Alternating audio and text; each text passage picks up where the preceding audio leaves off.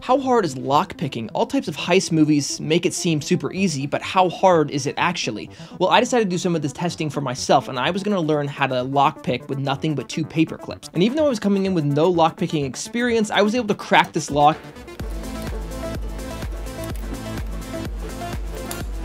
Yes! Yes! In 47 minutes and 1 second, and that's just because I was learning how to pick locks. I can now crack it in about 15 seconds, so in reality, it's really not that difficult when it comes to padlocks and simple door locks. That's all I have for you. Okay, goodbye.